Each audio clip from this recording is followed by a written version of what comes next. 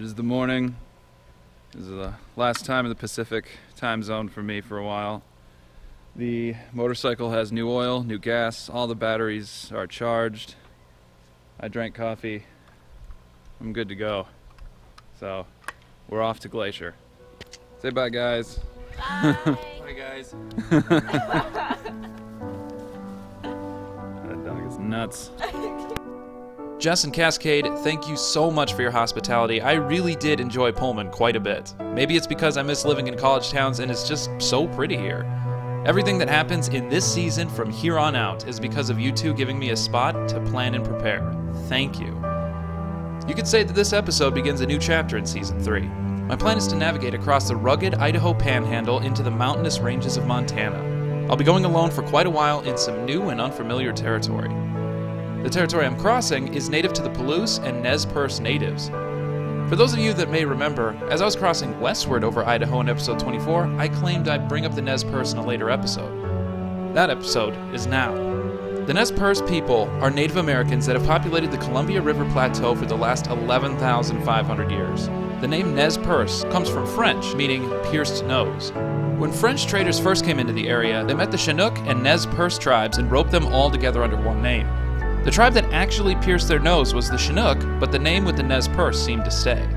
So, compared to all the tribes I covered in the Washington Woes episodes, the Nez Perce are huge. The land they covered was larger and they had a higher population. In fact, the Nez Perce fought in the Yakima and Coeur d'Alene Wars, but I left them out because adding more names, tribes, and populations to the mix would have only added more confusion.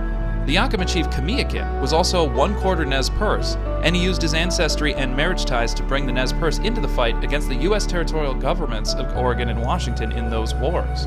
Tensions between the U.S. and the Nez Perce led to another conflict, this one being much different from the other wars between the U.S. and native tribes.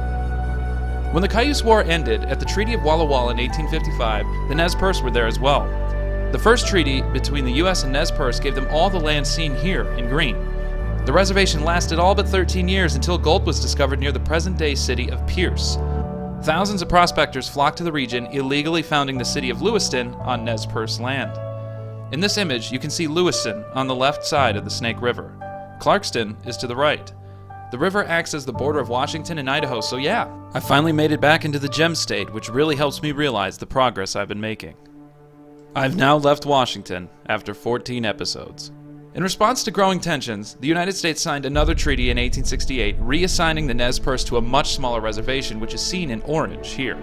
After this, there were two kinds of Nez Perce: treaty and non-treaty. These two groups were mostly split on religious lines as well. The treaty Nez Perce were Prothesized and mostly Christian. The Nez Perce who still worship the native religions and the old way decided not to sign the treaty and lived off the reservation in their own territory at their own peril. The United States government couldn't keep white settlers from squatting on Nez Perce territory, leading to a lot of friction. Finally, General Oliver Otis Howard called a council and ordered the non-treaty bands to move onto the new reservation. The non-treaty Nez Perce leaders, notably Chief Joseph, considered military resistance to be a dangerous and vain endeavor. On their way to their newer, smaller reservation, they stopped to make camp and held a war parade, where men on horseback brag about their deeds in battle. Horseback Nez Perce warriors began to tell tales of their unavenged relatives' deaths at the hands of the whites. The ceremony, supplemented with alcohol, began to get out of hand. Several warriors went out on a raiding party that night and attacked white settlements on the Salmon River. Inspired by the bloodshed, more Nez Perce attacked settlements in the area.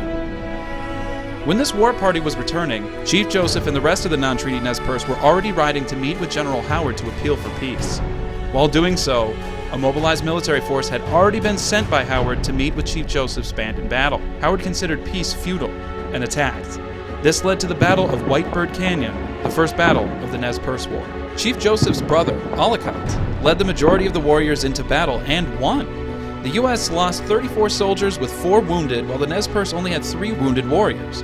The retreating U.S. soldiers left behind arms and ammunition that the Nez Perce gladly picked up before retreating eastward. The retreating Nez Perce were made up of 250 warriors, 500 women and children, and more than 2,000 livestock. Crossing over the Salmon River was the Battle of Cottonwood, where Chief Joseph and his warriors fought off the less mobile U.S. soldiers until their families escaped. Another band of non-treaty Nez Perce, led by Looking Glass, joined the retreat, bolstering their numbers.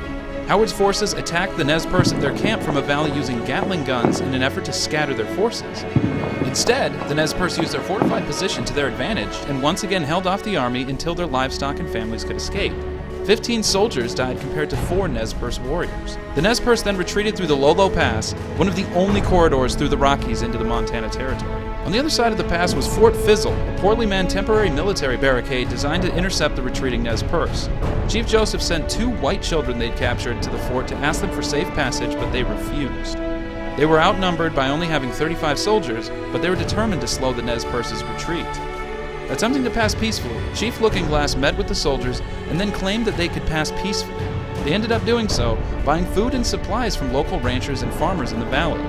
The Montana governor and the press commented on the bravery of the Nez Perce and the good sense of the Montanans who avoided bloodshed in the encounter.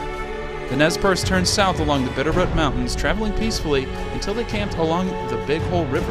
At dawn, a force of 200 soldiers attacked the Nez Perce camp with the orders of no peace, no negotiations. Colonel John Gibbon, leader of the U.S. forces, fired indiscriminately at the Nez Perce, whom he believed outnumbered him. The Nez Perce, still well-armed and well-fed, were able to hold off the U.S. Army and even managed to inflict a few dozen casualties. They would pick up the weapons of fallen and retreating U.S. soldiers, inflicting more damage on Gibbon. Gibbon wasn't well-stocked for the night and had no food and water. The Nez Perce immobilized his forces by sniping at them while the civilian Nez Perce escaped.